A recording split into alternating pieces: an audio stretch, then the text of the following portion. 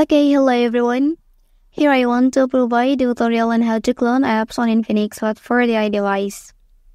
Well, knowing how to clone apps on your device can have several benefits.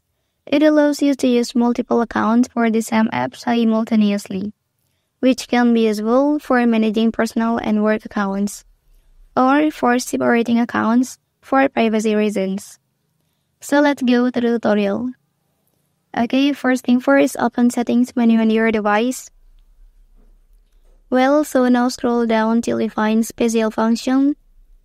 After that, tap on it. Okay, next, click X cloned option. Then here will appear the application support this feature. Lastly, simply turn the toggle on to clone the app.